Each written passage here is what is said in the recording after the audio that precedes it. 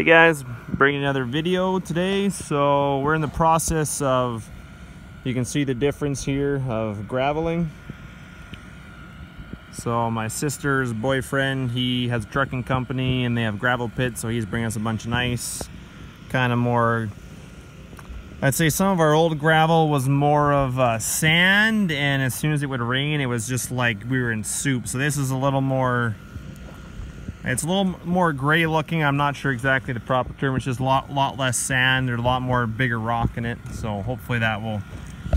And the auger tractor we normally use is a little bit busy, so I had to go a little excessive and use the 8480 to pull our little blade scraper. It doesn't have enough power to dig in the ground, but it has enough power to take all this gravel and smooth it out. So thought I'd just show you guys the yard.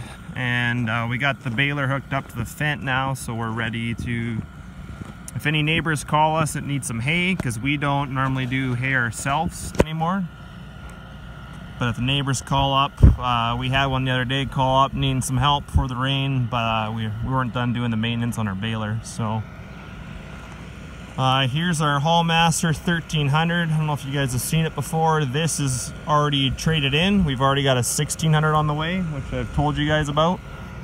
So it'll be black with tracks, so there'll be a video on that when that comes.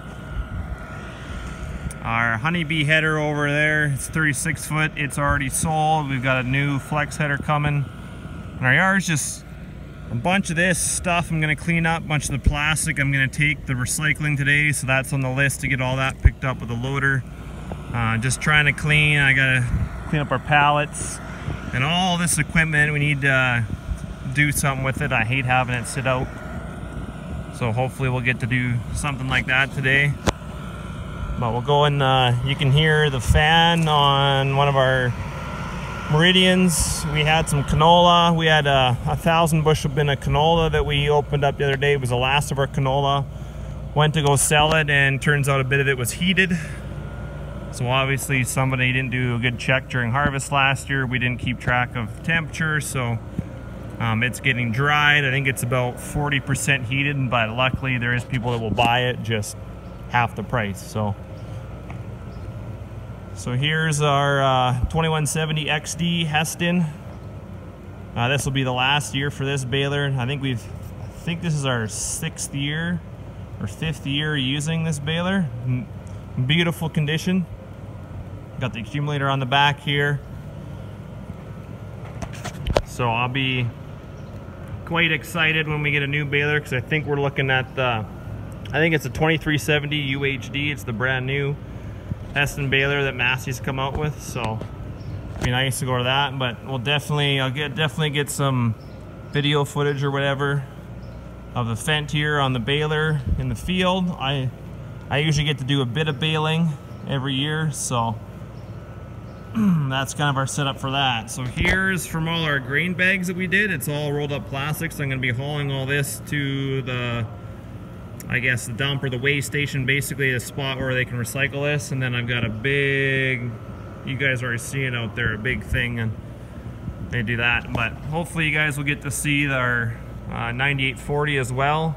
We got a 35-foot header. You've seen that out there right in front of the grain cart. Roller for the canola, so you'll get to hopefully see that in action. We'll see. I'm hoping to get a GoPro. I don't think I'll have a drone, but at least we can do some GoPro and some editing. And I haven't edited a video yet, so. But yeah, so time to get in our 8700, and I'm gonna probably, while I'm waiting for more gravel to come, I've kind of leveled out everything that he dumped. He does a pretty good of spreading it with his gravel trailers already, so I make it go an extra little distance if I can. But yeah, I'm gonna get in this and start messing around with some plastic and hopefully get that all organized. So hopefully I'll see you guys in the next video.